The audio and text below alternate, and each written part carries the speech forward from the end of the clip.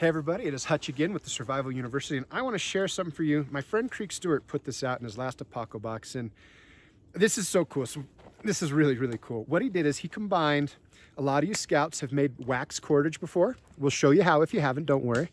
And a lot of you, especially the military, have had to make a trench match before, which, as you know, involves some chemicals and stuff to make your ember run. It's a way that they used to light cigarettes and bombs and stuff in I can't remember if it was World War I or World War II, but he combined the two ideas.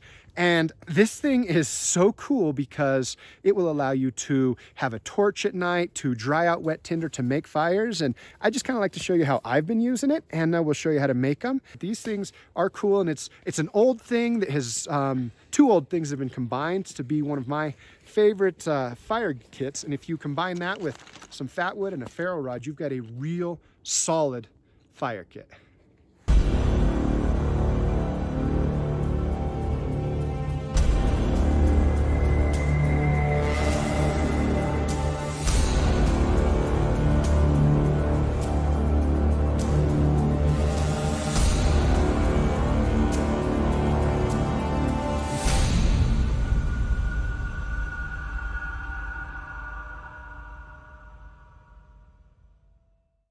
So step one, like always, we want to increase our surface area so that this will catch a spark or anything like that.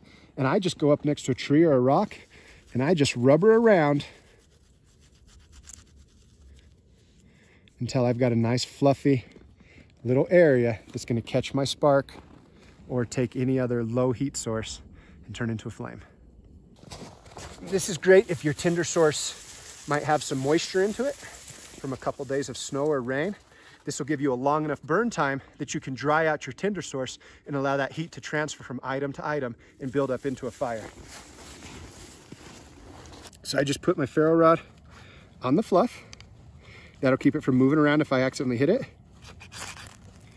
Throw a little bit in there. Now this metal allows me to control the size of the flame. If I pull it back, just like a candle, it can get bigger and bigger. And it allows me to, with any type of tinder that's not perfect, I can get in there and I've got lots of burn time.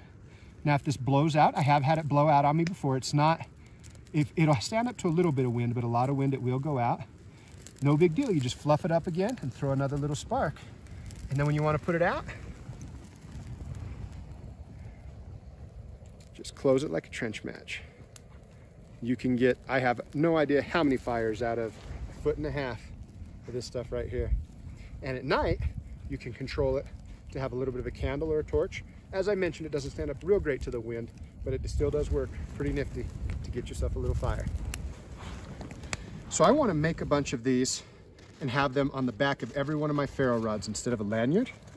All I've got here, this is just a piece of an old tent, made a perfect little tube. But you can buy tubes, or if you want to, you can even make a tube out of anything hollow. And you can absolutely do this just by doing the reverse twist method with natural cordage. And you can either use tallow or the sap from any of these trees out here, any resinous tree, and it'll work maybe not quite as good as the wax, but quite effectively. So I've used several different types of cordage. This is the size I like the most. It gives me a nice, decent burn, but smaller cordage works just fine. And larger cordage just needs a bigger tube. Also works well. It does need to be some type of a natural cordage, jute twine, hemp, yucca, something you've made, but it does need to be something that would readily burn, because remember what you have here is you've got a rapid fire, what we call a flash tinder, something like jute twine or dried yucca that's going to burn really quick, and then a flame extender in the wax that's going to allow that flame to, like a candle, to wick and burn for a long period of time. So your cordage cannot be something that's going to melt. It has to be something organic, something that'll work.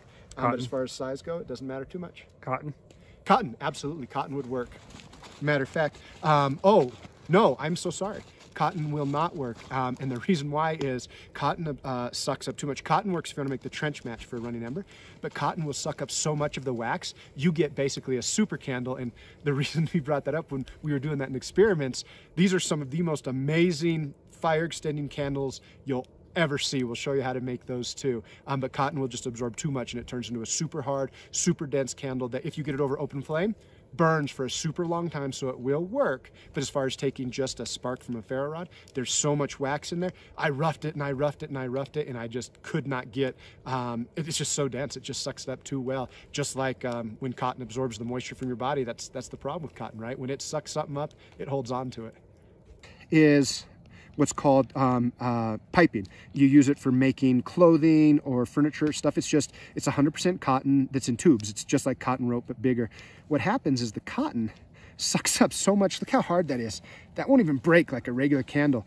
It just really sucks up that wax. I mean, cotton wicks so good. That's why we don't like it in survival clothes, that I can rough it and rough it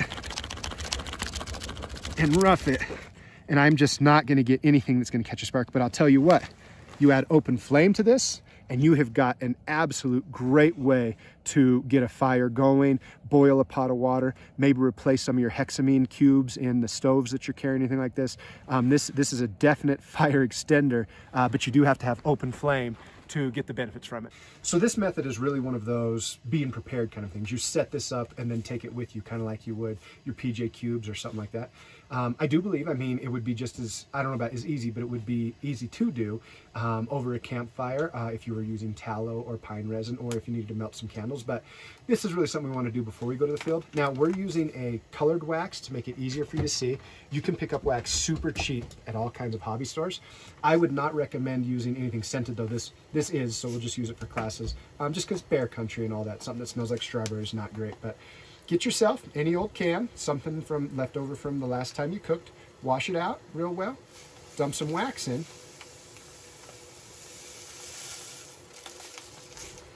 just like that, and then just bring some water to a boil. So wax, you just put in however much. If you have too much, it'll just harden in there and you can use it again next time or for another project. Put that can into some boiling water. That just keeps you from burning the wax, and it's the same thing you do with cooking. And we're just gonna let that turn into a liquid. Now, I would recommend grabbing a stick or something to stir this up so you don't ruin a spoon. And we just wait for that to turn to a liquid, and then we just drop in about a 1 or 2 foot piece of cord, whatever you, or really small pieces if you want to just carry a lot of them, and drop them into fires if you need to. Liquid, you're ready to go. This whole process is pretty forgiving. Then you just take your cordage, whatever amount it is. It just has to be able to be completely submerged in the wax. You just put it in there and mash it down and let it absorb some of that flame extender. Here I'm just using regular old jute twine from the Dollar Tree, and leave it in there about long enough to say your ABCs. And then take it out. And we're going to try not to make too big a mess. Just get it out here flat on some tin foil or wax paper. Try and lay it out in such a way that it's not touching itself. That'll just cause you some trouble later on. And it just takes a minute or two to dry. So this is that piping I was telling you about. And it comes in sizes ranging from toothpick up to, well, probably as big as you want, but at least as big as a baseball. It makes amazing char cloth, and it's what we use for our super candle. We're just gonna drop it right into some melted wax. It just has to be completely submerged. I'll leave it in there for about long enough to say my ABCs. Maybe a minute might be better. And then when we pull it out, we'll let it dry, and you're gonna have your very own super candle.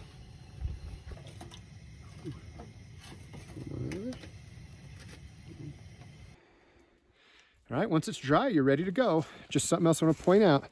Make sure whatever you use will slide. See how this doesn't slide readily? I can pull it, which is great for making a fire, but remember, this is an extended fire source, so we want to be something that'll slide so we can make our flame bigger or smaller without burning ourselves, whatever we need. So just make sure that whatever size tube you use, it slides freely on your cordage, and your super match is ready to go. You can tie it to a ferro rod or put it in your fire kit.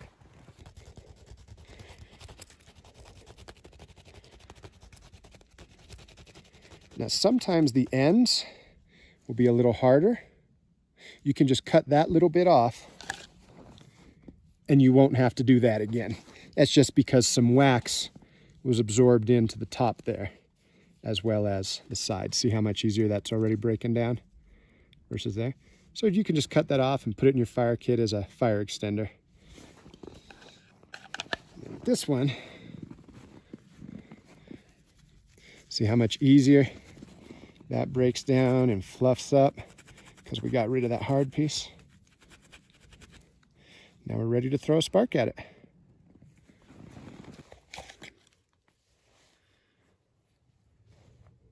Let's put it on there to hold it in place. That's not completely necessary, but I like to do it.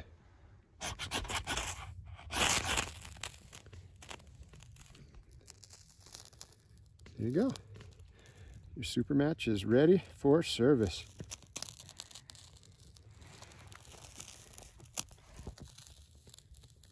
Now remember, this isn't so much a quick fire method as a fire extender method to allow us to deal with difficult situations or even use as a torch at nighttime. Once it gets going, it is decent. It will not stand up to high wind though. And then if you don't have a tube, you can absolutely do this without a tube. You can just cut pieces off or blow it hard. You just lose the ability to control the size of your flame and hold it really close to fire without burning yourself. That's what the tube does for you. Hopefully you had fun. Hopefully you've had a time to make a super match you're going to in the future. Like I said, I got mine. I threw the pitchwood in here, but I got this and a ferro rod from Creek Stewart through a Paco box. Good ferro rod. It's what I'm using, the Furus. I can't even pronounce it, but I'm happy with it. Anyway, for me, this is just a fun fire kit. And the thing to think about with the cordage is it's not so much a rapid fire maker. It does catch a spark, but what the real strength here, the reason that we might want to carry it is it's a fire extender. It gives us the ability to really make fire where we might be having difficulties if we've got wet tinder, or maybe for some reason we're just not able to process things the way that we want, or we have something limited.